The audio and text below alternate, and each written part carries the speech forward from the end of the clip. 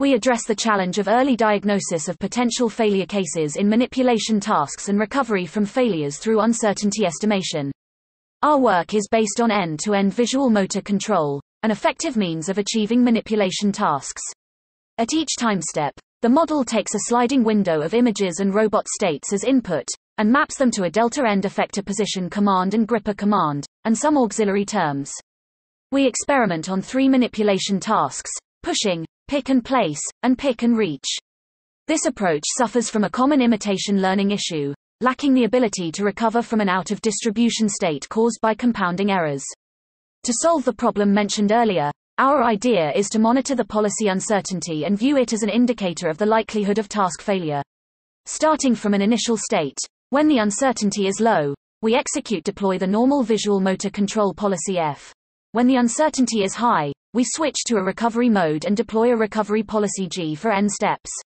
And then, depending on the uncertainty, we switch back to the normal policy F, and so on. We propose introspective visual motor control. Our hypothesis is that model uncertainties can implicitly indicate the potential failures in a visual motor control task, and that robot states with minimum uncertainty are more likely to lead to task success. To estimate the model epistemic uncertainty, in our Bayesian VMC, we add concrete dropout layers. At test time, at time step t, we draw Monte Carlo samples and use the mean as the next action to execute.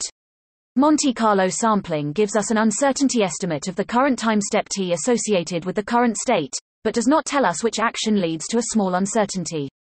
We propose uncertainty foresight that takes as input the embedding of time step t, concatenates it with an action, and regresses to the uncertainty of time step t plus 1.